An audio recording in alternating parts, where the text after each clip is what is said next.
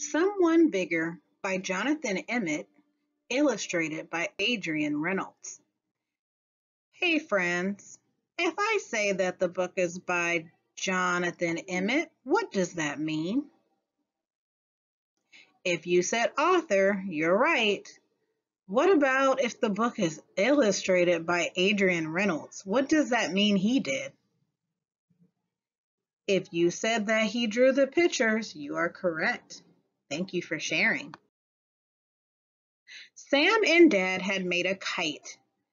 They'd made it large. They'd made it light. They went out on a windy day to see if they could fly it. Can I hold it first? Asked Sam. I'm old enough. I know I am. No, you're too small, his dad replied. This kite needs someone bigger. Then Dad let go and launched the kite, unwound the string, and held it tight, while Sam stood by and watched and wished that he was someone bigger. But the wind blew hard and the kite flew high and pulled Sam's dad into the sky. And Sam went running after. Can I hold it now? Asked Sam. I'm old enough, I know I am. No, you're too small, his father cried. This kite needs someone bigger.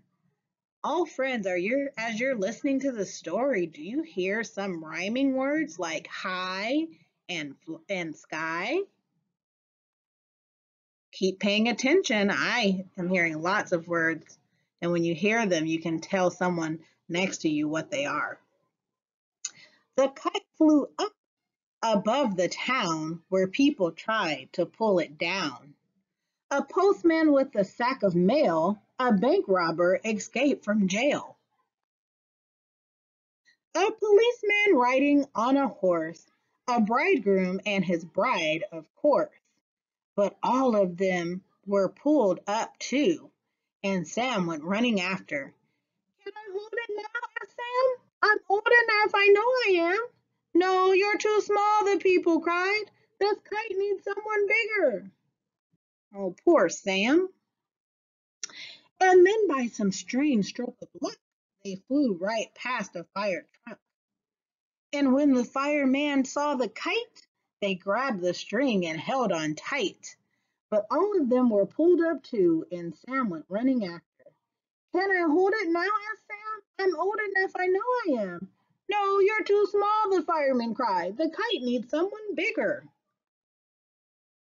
The kite flew on.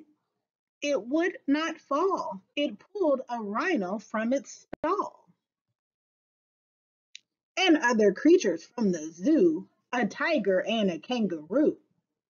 Yes, all of them were pulled up too, and Sam went running after.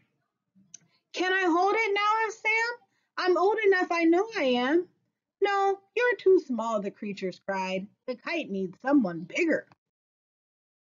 But then Sam caught the kite at last. He grabbed the string and held it fast, and even though he wound and wound, his feet stayed firmly on the ground.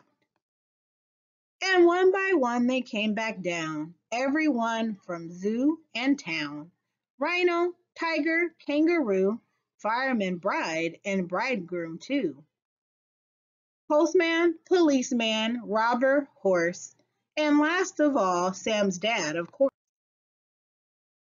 I'll hold it now, said Sam, because I'm old enough. I know I was. I'm not too small, and as you see, this kite just needs someone just like me. Now we read the story, there's something for you to think about. Was this story fiction or nonfiction? Think about all of the conversations we've had in class on what is fiction and what is nonfiction. Okay? Fiction or nonfiction? When you do your assignment this week, I'm going to ask you this question again, and we're going to see if you were right.